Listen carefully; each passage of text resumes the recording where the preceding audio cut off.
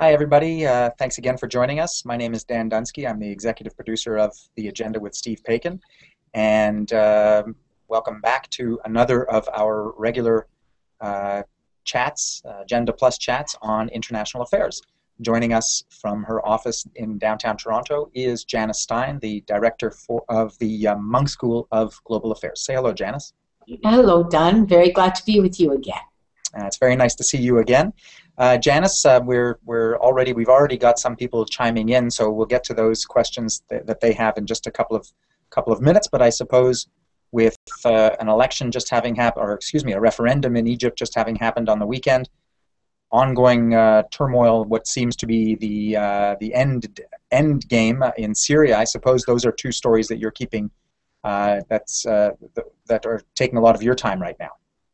That's certainly true, Don. Beyond what happened in the United States, of course, in Connecticut, I am really paying attention to the referendum in Egypt.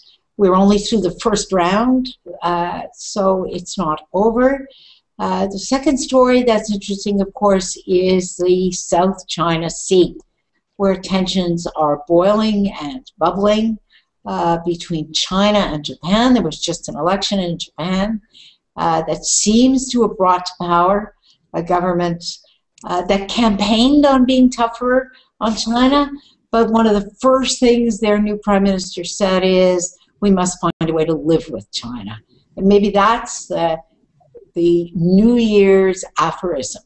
We must find a way to live with China. That's an interesting. It's an interesting point. I should have mentioned the apparent election of Shinzo Abe and the Liberal Democrats. Are you surprised at how quickly relations between Japan and China have never been historically, and certainly not since the Second World War, you couldn't characterize them as close? But are you surprised at how quickly we've seen a deterioration in the relationship between those two powers? Surprise is probably too strong a word, then. I think what's top of mind is that this was leadership transition time all over Asia. In China, we had the once-in-a-decade transition, and there was such a long run-up to it that it's extremely difficult for any prime minister or president not to play a nationalist card. We had the election in Japan, which again, you saw what we call outbidding, where people were competing to be tougher than the next guy on China. We have an election in South Korea that is going on, where many of the same issues are on the table. So you almost have a circle of elections going on around the South China Sea, and it's usually under those conditions that you get the kind of real uptick in tension that we're seeing now. But there is something deeper here, and that is, of course, that the Chinese are becoming a major power. They're on the verge of becoming a blue water navy, which means their ships can venture far beyond their own coastline, and the South China Sea is, as far as China is concerned, their backyard. It's a really good point that you make about the blue water navy. But against that, it seems to me that China still is following a policy of peaceful rise, no trouble with the neighbors, and yet in the past 2 years, what we've seen, to my mind, are a number of countries that are taking steps to balance themselves against China regionally, some of which involve the United States, but that would seem to fly in the face of a peaceful rise. In other words, do they trust China's intentions to rise peacefully? So those are two separate questions, really. Is China rising peacefully? That's one question. And secondly, do neighbors trust China to rise peacefully? Certainly what we're seeing, I can give you a clear answer to the second. No, they don't. There's real nervousness in capitals like Tokyo, which, as you rightly said, have had a history of very bad relations with China. We're also celebrating the anniversary of the Japanese invasion of Manchuria and the rape of Nanjing, which are bitter, bitter memories in China of Japanese occupation. The South Koreans are extremely nervous, not only about North Korea, but about China's support of North Korea. All through the neighborhood, the Vietnamese they're all looking at China growing at such a fast rate, developing a more muscular military capability, and you're getting exactly what you described, which is a banding together of neighbors who do not want a confrontation with China. That is not what they want, and they don't want the United States to be in the face of China, but they want the United States to be over the horizon, ready in case China really begins to flex those military muscles.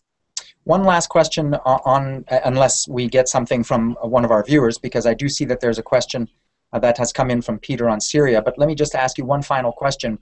What do you make of the North Korean rocket launch, the satellite launch, which, according to reports this morning, the satellite seems to be dead. But what do you make of that, of the launch? Provocative act? It is because there was, in fact, an understanding that had been reached with the government of North Korea that they would not launch vehicles, however you want to describe these, into space and into orbit. They have done that, and they've done that really to strengthen the new leadership, to celebrate the grandson, to clearly mark a demarcation. This, unfortunately for him, is the second try. The first rocket failed to launch. This satellite was orbited into space, was certainly supposed to last longer than a brief period that it has lasted. You're right, it is apparently dead. So in a paradoxical way, yes, provocative act, but for those who are most alarmed by North Korea's military capability, somewhat reassuring, given the technical difficulties that they're having and that they're visibly having as far as the rest of the world is concerned. Nevertheless, it does seem that they were able to put a three-stage rocket into orbit. Into orbit, and that's quite something. Okay, our first question, Janice, comes from Peter, and he asks, moving us to the Middle East, given the benefit of hindsight, was there a credible opposition in Syria that the West could have supported that would not have led to an al-Qaeda influence in Syria should Bashar al-Assad fall? That's a really good question because that makes me roll back history, roll back the tapes of history. So we're speculating here, but my hunch is that there really was not. Not because there were not a series of centrist groups that rose in rebellion against the al-Assad regime, but because once that process of rebellion began, Saudi Arabia and Qatar were going to get in the game. They have big interests in separating Syria from Iran. Particularly Saudi Arabia is highly motivated to do so, and their funding was always going to go to a more Islamic element. So even if the West had come in earlier, I don't think there was any way of preventing a more militant opposition, who are seasoned fighters, by the way, much more experienced than urban dwellers who rise in revolt. The emergence of at least a significant component of militant Islamic fighters was inevitable. Well, that leads nicely to a second question. I'm just going to lean forward so I can read it. And this one is that says, we have not heard much detail about the opposition, which seems to be fragmented. Would this guest would like a better understanding of who might replace the current regime. I suppose it's not if it falls, but increasingly it looks more and more like when it falls. Well, I've been saying now, and of course I'm going to be right sooner or later. I've been saying for 2 years it's going to fall, but don't try to pin me down on the when yet. But it does look like the regime is increasingly in trouble, and the time is now short rather than long. As to who's going to replace the government, no one yet knows. There is now an officially united opposition that was forged in the last 10 days. There is a president. There is a candidate prime minister. But I have very little confidence that people who currently hold these offices will survive a transition. Normally what happens in these kinds of circumstances is that the fighters on the ground enact their power out of the barrel of a gun, as Mao Zedong once said, and I don't think it will be any different in Syria. It's very possible that we could have a civil war after the al-Assad regime goes. How the regime goes is really going to matter. Is it going to go to Alawite country in and around Latakia? Will there in fact be fighting because there's still a majority Sunni population in that part of the country? What happens to the army? What happens to the bureaucracy? The army is Alawite officered. Does it survive the transition? It's the facts on the ground which are going to matter rather than the way an opposition that is still outside the country organizes itself. Janice, how will the Assad regime fall? What will actually happen that we will be able to point to and say, this is the day that the Assad regime is no more? I think that will come when the al-Assad family, when Bashir al-Assad, his wife, his children, his uncles, small group, larger group, actually leave the city of Damascus. Now, do they leave to go to northern Syria, where they attempt to form a small Alawite state? That's certainly a credible possibility, and there's some signs on the ground that that in fact could be their fallback plan. Do they leave the country in a last-minute attempt to negotiate asylum? Maybe in Russia, that is not beyond the realm of possibility. Or do the fighters gradually encircle their headquarters in Damascus, and does it end in a bloody gunfight where al-Assad is killed? But what is required is that he, willingly or unwillingly, leave the city of Damascus for the regime to fall. So Damascus is the prize for the fighters. Absolutely. Absolutely. And what you're seeing now, Don, is you're seeing the fighters closing in around the suburbs of Damascus. And the real question is, are they able to hold those suburbs against artillery fire from the government? And increasingly we're seeing that they can. That's why there's a sense that the end is not far off. We're not talking a year any longer. I noticed this morning that reports that Russia has sent a couple of warships into the Mediterranean should it become necessary to evacuate Russian citizens from Syria, of which my understanding are they're dating back to when Syria was an important Cold War ally of Russia. There are several tens of thousands of Russians living in Syria. How would that kind of evacuation take place? So there are tens of thousands of Russians, but there are many, many who have married Syrians. And actually would probably not want to leave. They've been in Syria for 30 years. You know, it's interesting, historically, the last time we had a Russian evacuation was just before the outbreak of the October War. The Russians sent warships to pull out people from Syria and Egypt. Both of those governments were furious because this was a surprise attack, and that was considered an absolutely telling indicator that war was going to start. So I look at this now as a telling indicator. The Russians are now persuaded that the al-Assad government is finished.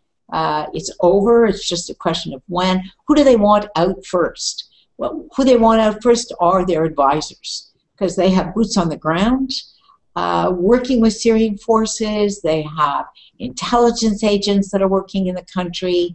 So they have a significant presence of what I would call Russian operators, and they want those people out first, long before they want Russians who've been living in Syria for 30 years, who have Syrian husbands or Syrian wives, as it may be. Their target is on their own people who are working on behalf of the government. That's very interesting.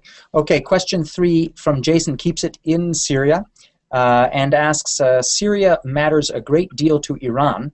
Mm-hmm. How is Iran viewing the current situation there? And I suppose to just keep it going with, to be more specific to what we've just been discussing, how does Iran view a potential fall of the Assad regime? It's a defeat for Iran. Syria was their only real ally in the Arab heartland. This was a way, of course, for Iran to outflank the other Sunni Arab governments, number one. Number two, to supply Hezbollah, and that was a key strategic advantage. Janice, sorry, just take a second there and explain how the map works so that people can understand how Iran could use Syria to funnel arms to Hezbollah in Lebanon. That's right, because if you look at Iran, which is on the Persian Gulf if you're Iranian, or the Arabian Gulf if you're Saudi Arabia. So you cross the Gulf and then keep going and you get to Iraq, and then keep going and you get to Jordan, and just to the north of Jordan is Syria, and then then you're at the coast virtually and you're at Lebanon. Hezbollah is in Lebanon, so at the other extreme, really. Iraq far to the right, far to my right, Lebanon far to my left. All of southern Lebanon is Shia. This is the largest Shia population outside Iran in the Middle East. And Hezbollah, which is the Shia militia, has been supported, sustained, armed, financed by Iran for more than 2 decades now.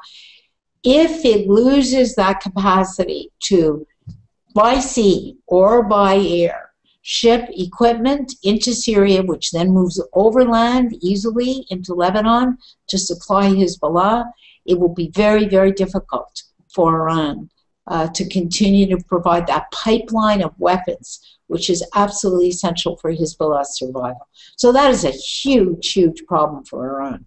Now, what's Iran doing about it? It is already positioning itself for the post-Assad era.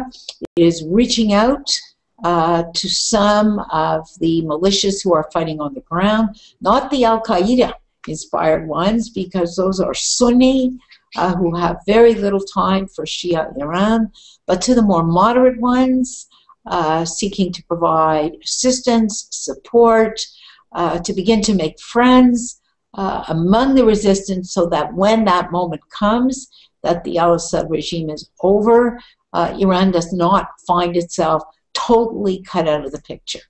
My own view is they are going to have a very hard time, frankly. There will be a Sunni government in Syria when this is over, of one kind or another, and I'm very doubtful that that Sunni government is going to look with favor on Iran, nor is it going to look with favor on Hezbollah, which is currently now stationed in Syria. It has training and placements in Syria, especially around the chemical weapons sites, and that's a whole other story. But it is the successor government in Syria is not going to look well on Hezbollah. So it's a strategic defeat for Iran. We do have a question that is going to move us to Egypt, but before I go there, I would like to ask you, what do you make of these warnings about chemical weapons that we've heard now for the past couple of weeks? Is there a real concern that the Assad regime may use chemical weapons to stay in power, or does this serve some other purpose? Well, I can understand why the general public is going to be dubious, skeptical of announcements about chemical weapons or weapons of mass destruction, given the history of this last decade. But I actually think we're getting fairly pointed intelligence information, very specific activity done. You know, with chemical weapons, that the component parts are kept separate. And in order to activate these weapons, you have to take your 2 funnels or more, pour them into the same can, take a paint stick, and stir them around, mix them together in order to get an activated chemical weapon. That's what the intelligence communities were picking up. Everybody, not only in the United States, but in other countries as well, that preliminary steps were taken to mix these components together, which would then lead to the activation of the weapons. So you have to ask yourself, why? Well, one argument is that they could be used in the final stages of a fight. I doubt it personally, because chemical weapons are not precise. If you're going to use them in Damascus, you're going to kill as many Alawites as you will kill Sunnis. I would be very, very surprised if Assad went to that degree. It can also be a signal to the United States and to other powers by Assad and those who support him, who may feel that they are thinking about intervention in this final stage, and that's a warning. Do not intervene. Keep back. Stay out. And my own hunch, and I have no reliable information, this is just a guess, my own guess is that it's much more of the second than it's the first. Is there what are the plans, by the way, just as long as we're on chemical weapons? What could outside powers do, or could they do anything, I suppose I should ask, to secure those stocks and prevent them from actually falling into hands of, well, these non-state actors that are now encircling Damascus, for instance? There are plans. The Jordanian government has been getting assistance from the United States to prepare for this eventuality. The government of Israel has plans. The government of the United States has plans. But the options actually are fairly limited. And I have no doubt, by the way, that were there to be additional intelligence information, that this mixing process was continuing. It's died down. It seems to have halted. But were there to be intelligence information that the mixing process is continuing, that these plants would be executed. So what does that really mean? You cannot bomb these plants from the air. Right. Yeah, you bomb them from the air, you release toxic chemicals across a very wide swath of territory in very unpredictable ways. So what will have to happen is that you will have to have special operations forces actually go in. The sites are well known. There's a large number of them. They're not 2 or 3. There are large numbers of these sites, which makes it more difficult. But special operations forces will have to go in, secure these sites, remove the chemical weapons, and withdraw. So that's not an easy activity, and one that certainly risks casualties on the part of the forces that would go in. Makes me wonder if maybe those Russian warships, if that's another reason that they might be approaching the coast of Syria right now. But that's pure speculation on my part as well. It is, but it's really interesting speculation, because I've always thought that the country that is best positioned to secure these chemical weapons and to actually remove them would be the Russians, since they already have special operations forces present on the ground, and they know exactly where these chemical weapons sites are. Well, that's very interesting. Terrence asks, Janice, in Egypt, the results of the vote on the new constitution are being hotly contested. Where do you see this dispute going? So just to make it clear to Terrence and to everybody else, really, we've been through round 1 of the referendum in Alexandria and Cairo, which are the 2 largest urban centers in Egypt. So the no forces will do best in this first round. It now goes out to the rural areas and the countryside next Saturday, where the Brotherhood is far stronger than it is in the cities. And so the count is about 56-57% in favor, 43 against. That's a really stunningly close result. When you look at the last parliamentary elections, where between the Brotherhood and the Salafist Party, Al-Noor, you had 75% voting for Islamist parties. To get a result like this tells us that there is significant disenchantment with President Morsi and with the Brotherhood. Now, I have no doubt this referendum will pass. The vote will be moved strongly in favor next week when the rural vote comes in. But if you're President Morsi, you have to look at this. You have to be chastened. You have to be worrying about the parliamentary elections that will be coming very shortly in the next 2 months once the Constitution is passed. And I suspect that the Brotherhood certainly will lose seats in Parliament as a result of the way Morsi has handled this. And the Salafists, which draw much more heavily from the rural areas, probably less so.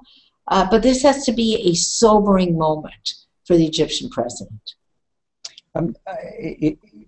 I don't know how cynical you want to be, but do you suspect that the Egyptian military has decided that the new game in town, or has made a calculation that the new game in town will, in effect, be the Muslim Brotherhood for the foreseeable future, and therefore we should not expect the military to take any steps to help those who are opposed to the Constitution? I think the military made a deal with the Brotherhood last August. If you look at the details of this Constitution, then they're really interesting. Fundamentally, they enshrine all the privileges that the military has historically enjoyed under Mubarak. The biggest one, there is no civilian oversight of the military. So that gives the military virtually everything they want. There are economic privileges. They are significant owners of big parts of the Egyptian economy that cannot be touched if there's no civilian oversight. So all those people who spoke last summer of a deal between the Ikhwan, the Brotherhood, and the military, they appear to have been right. To the credit of the military, however, the Egyptian military has not played a political role at any point in this whole struggle. Under Mubarak, they did not intervene they did not fire on demonstrators. Their senior officers simply urged Mubarak to resign when it became evident that he had totally lost all support. But unlike armies in Yemen, in Bahrain, in Syria, they refused to fire on the Egyptian public. They are still not doing that. They are unwilling to do that. So when it was most tense in Cairo, what they did was position tanks between the presidential palace and the crowd, but never once fired a shot, frankly. Janice, we have probably going to wrap things up fairly soon. We have a long question. I did just want to mention that on the Agenda's website, viewers who are interested could find a chat just like this that our producer Alison Buck-and-Terrell did late last week with two Egyptian women talking about their concerns for the referendum, and that took place just before the vote. Nevertheless, having anticipated exactly the result that you just discussed, a very interesting conversation. Okay, question from Edgar, and bear with me, Janice, because this one's a little long, and I'm going to read it as I go here. If the Muslim Brotherhood in Egypt is a friend to Palestine's Hamas, a group that is considered moderate, mind you, compared to other radical militia groups in Palestine, I am keen to know what efforts are being taken to secure and prevent Syria's chemical weapons going into the hands of radical groups, since it may be a proxy of the Muslim Brotherhood in a conflict. President Morsi has an inclination to become a more relevant and instrumental regional player, not a sentiment shared by Iran. Professor Stein, how worried should the Middle East, Israel, and the rest of the world be at this moment? That's a long question. I think what we need to understand here is that the Egyptian state and the Egyptian military are really deeply embedded institutions in Egypt. Regardless of the politics that's going on at any moment in time. I think there is virtually no possibility that the Egyptian military would deliberately leak chemical or biological weapons to anybody in the region. They wouldn't do so, one, because it would really, in a sense, compromise their professionalism, and the Egyptian military is a very proud institution. But beyond that, were they to do that, they would not have a great deal of confidence that those weapons actually could not be turned at some point against Egyptians, against Bedouin in the Sinai. So it's almost inconceivable to me that regardless of the closeness of the relationship between President Morsi and the Brotherhood on the one hand and Hamas on the other, that the military, it would have to be the military that would do this, would deliberately leak weapons. Is there a possibility of an accidental leak, an inadvertent leak? much less so in Egypt. I think where the real problem is right now is in Syria. As the state loses control of outlying areas, there are chemical weapons sites in some of the outlying areas. That's where there is a real possibility that chemical weapons could leak to militias, to non-state actors. And that is what is keeping governments in the Middle East awake at night right now. That is what is worrying the United States. That's what's worrying Britain. That's worrying Russia, because the Russians too have fears with respect to their own Muslim population inside Russia. And that's the big one, I think. Okay. Janice, I think we're going to leave it there. We've taken quite a few questions. And thanks very much for your contributions. It's a pleasure. That's Janice Stein, the director of the Munk School of Global Affairs. Thank you very much, Janice, and thank you very much, everybody, for joining us. We'll see you next time.